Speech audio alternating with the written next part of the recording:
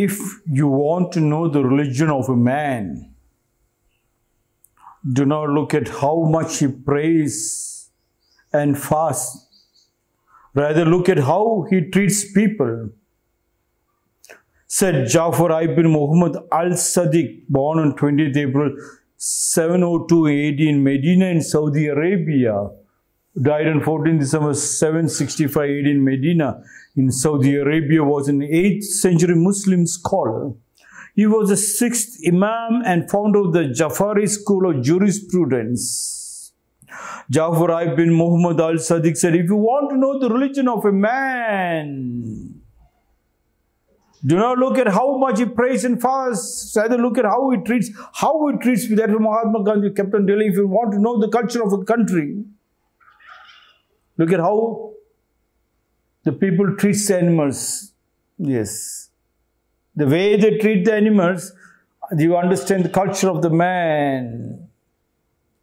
To know the religion means a related thing which is to nature is called religion. A related thing which is close to the truth. A related thing which is your experience. A related thing which you think what you have, you share it. And you continue to water it. If you like it, you pluck it. If you love it, you water it. That is what religion is all about. That connects you to the truth. And in that truth, you melt you and the nature when it melts. It is called yin and the yang. When you and the nature melts, it is called the yin and the positive and negative which creates electricity. The yin and the yang, the positive and negative is called the deeper, the bulk of the house, the light unto yourself. Jafar ibn Muhammad al-Sadiq said, if you want to know the religion of a man, do not look at how much he prays and fasts. Do not look at how much he works hard and brings money to the house. Rather, look at how he treats his wife. His wife is very important. Whether he talks to her, takes her out to the park, sits with her, hold hands together, take baths together, comb her hair, cooks together. That is a real husband, that is a real man. And from there we understand he has got connected, a child which has been taken care by so many people, which is called father and mother. There's so many relatives and so many varieties of food and protected to bring that girl up to that level and then present it to this man. And when he holds hands with her and he melts to become one, we can always see when the man and the woman is sitting next to next. When they eat together, when they pray together, when they take baths together, you can understand there is a light in them. You can talk to whatever comes out from the mouth is the gospel of truth. Jafar ibn Muhammad al-Sadiq, if you want to know the religion of a man, intelligence of a man, do not look at how much he studies, how many libraries he goes, how many tuition centers he goes. Rather look at how he loves his subject and whatever he loves it, he puts it into practice in his house. And just simple, if he practices his samskriti, like how much his mother has taken care of him, hugged him, kissed him, that much hugging and kissing, if he has done it with his mother and his plans, you can understand all the books. You don't have to go to any tuition centers. You don't have to go to any libraries. We can understand his intelligence shows from his body. The body just becomes a magnet. Yes. Jafar ibn Muhammad al-Sadiq said, if you want to know the religion of a man, if you want to know the religion of a man, do not look how much he prays and fasts, rather look at how much he treats the plants and the birds. If you want to know the religion of a man, you can see how much beautifully he talks. If the dogs are barking in front of the house, you can know he has not taken care of the animals. Yes. He doesn't know to love. A person who cannot love is not a man. He cannot be close to truth. He cannot open his heart to God. Neither God will open his doors to him. If you want to know the religion of a man, if you want to know the religion of the president of Ukraine, or the president of America, or the president of Russia,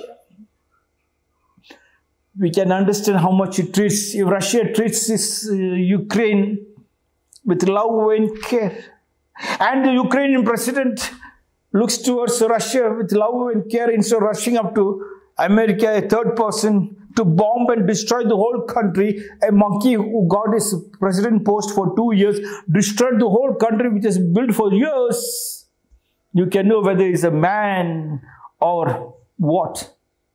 There is no difference between the Ukrainian president and you. If you allow another man to destroy, you have not loved. If you are loved like thy neighbor as yourself, then people can know your religion is love. Love is a religion. Jafar ibn Muhammad said, if you want to know the religion of a man, you can look into the house. I used to take my children to Indiranagar and walk up from lane to lane, and we'll stop in front of the house, and then I will ask my children, look at this house. And the children look at a beautiful, very posh, aristocratic house. They will say, this is a Dabba house, means it's a stupid house.